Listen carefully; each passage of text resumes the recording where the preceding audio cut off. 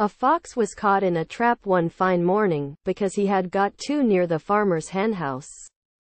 No doubt he was hungry, but that was not an excuse for stealing. A cock, rising early, discovered what had happened. He knew the fox could not get at him, so he went a little closer to get a good look at his enemy. The fox saw a slender chance of escape.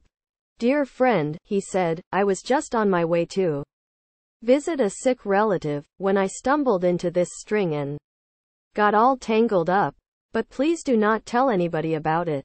I dislike causing sorrow to anybody, and I am sure I can soon gnaw this string to pieces."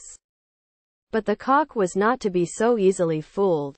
He soon roused the whole hen yard, and when the farmer came running out, that was the end of Mr. Fox.